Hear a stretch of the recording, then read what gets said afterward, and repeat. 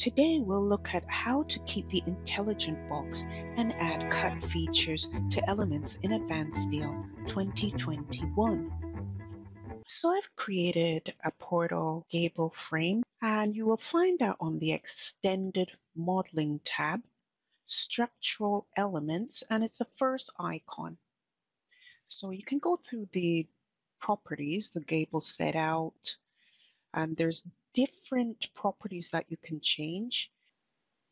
It seems to be pretty straightforward. You can change the level of the columns from the 0 point. Again, you can uncheck symmetrical and so on. So take note of the item number and the little figure that you have. That's a really good helper in Advanced Steel. Okay, so we'll just go to the sections. Again, you have columns are equal or columns are not equal by checking or unchecking the box. Projections 1 and 2 are used for perhaps an overhang. You can put in a value there. So projections 1 will be on the left side and projection 2 on the right side. Put in any value that you seem fit. Position of frames. Here the default is portal frames, but from the flyout you can select gable frames. So there you have more tabs where you can further customize sections, gable sections,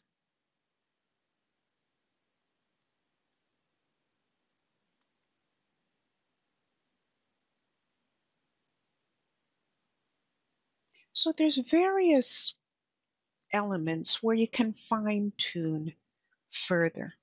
So you can change the orientation of the columns by checking the box. So you can see that they've changed. And again, you can split the rafters. So you can see that the rafters are split. So this can all be done within the macro.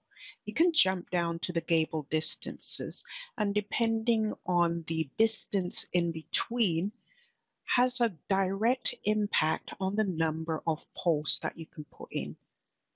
So portal, position of frame, again, more fine tuning.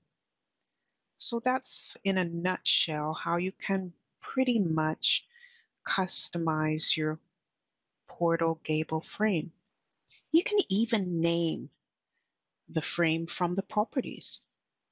So name it whatever makes sense to you, and in conjunction with the Project Explorer, why not create a folder and name it accordingly?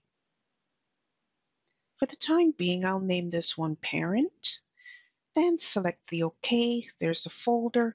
What is really nice is you can drag and drop the levels into the folder.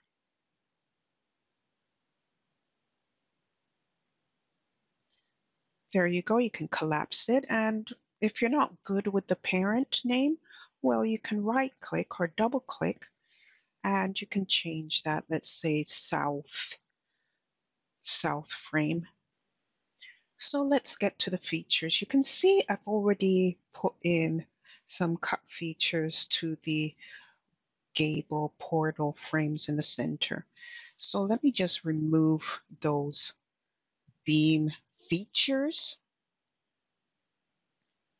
by using the selection and erase. Quick and simple, jump down to the features, and I could use a shorten. You want to make sure, or a shorten at UCS, but make sure your UCS is set to world first. So you can see the UCS is set to world. So for this scenario, you could use a shorten in the beam category. And again, the value is 3'6", or you could go up to shorten at UCS, and this is for plates and beams. So you can see they're totally different. Again, it depends on your scenario.